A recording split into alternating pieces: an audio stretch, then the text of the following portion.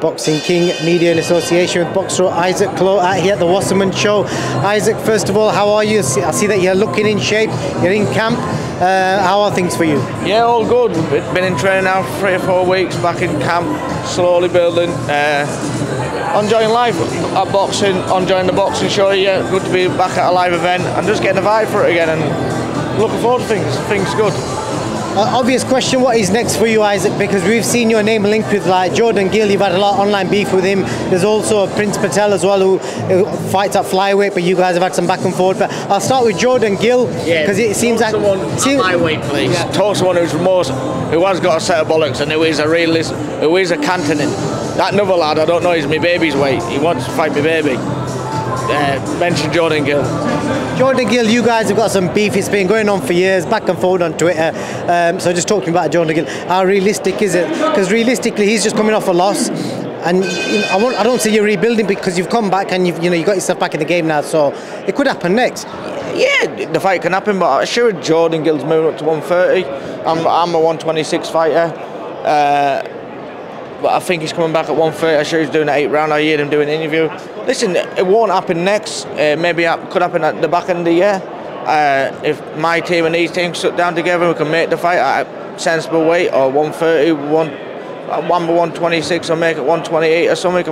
We can make the fight. The weight's not going to be an issue between me and Jordan. We're not too scared to catch with each other. So I don't think the weight would make a big difference. And things was right. Yeah, well, I'm happy to take it. Have you guys ever sparred each other? No, but if I did, he definitely wouldn't be fighting me because he'd be knocked out, wouldn't he? I saw Dave Calder make some comments about you. You and Dave had some words exchanged. What happened? I think it was after a fight recently. Yeah, listen, it is just building fights, innit? Building fights. Me and Dave had a few words and maybe could have got a little bit out of hand, but as I said, it is what it is. It's boxing, and that's what you do in boxing. But me and Jordan don't like each other.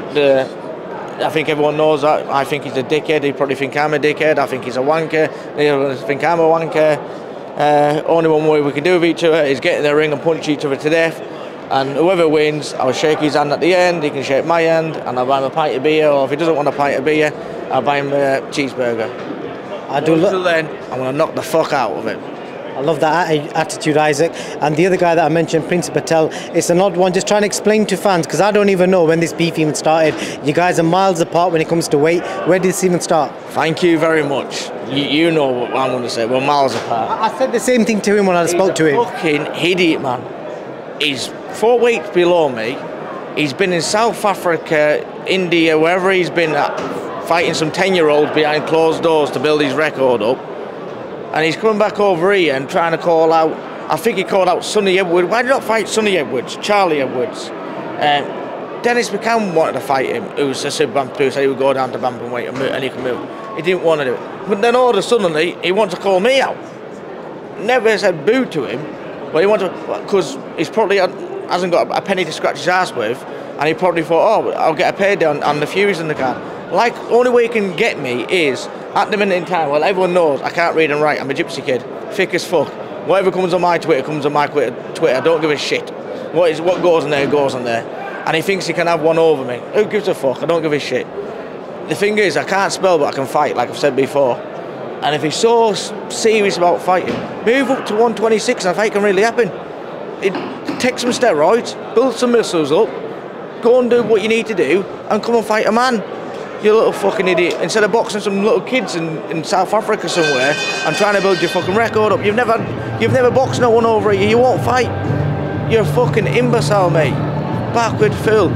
I would understand if it was my own weight, or he had a British title, or he had something what I needed of him. He's got fuck all. He needs me. Have you guys ever met face to face? Yes. I was training with Ben Davis. I went to West Ham Boxing Gym, went training. I was only coming back in the gym, and he was been there. So Ben, do you want to do some rounds with Isaac? He's about to spar with some kid, and he put his gum shield out, and this is my baby's life.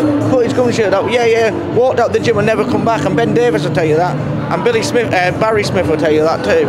I think Barry Smith was even training at the time. He's a fucking pussy, old man. Go and fight Sonny Edwards. Go and fight someone at your own weight, and stop calling someone who's not even in the weight division.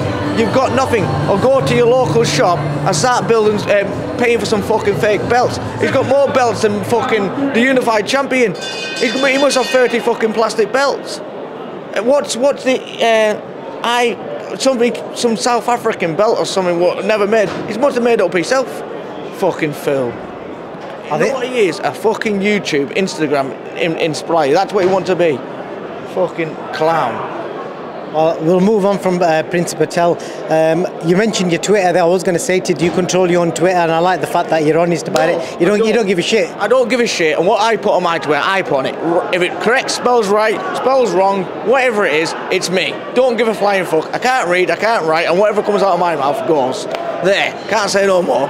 I love that, Isaac. I love the honesty. And lastly, just going to quickly mention on Tyson Fury. I see you mentioned in another interview, Tyson's got some new goals. He's going to break the masturbation record. Yeah, he's obviously now he's got himself a new goal because Usyk shit himself. So he's on. I think he's on 25 masturbate today now. He's doing that building up a year. So that's his goal now. Do you think he could be the champion at that? Because he's good at everything he does. I don't fucking know. If he with his missus sorting himself out, wouldn't he? No, listen, it's a shame about what happened with the fight, and that is what it is. He's training, and hopefully Frank and him get another fight or get another big name and get him back out there as soon as we can.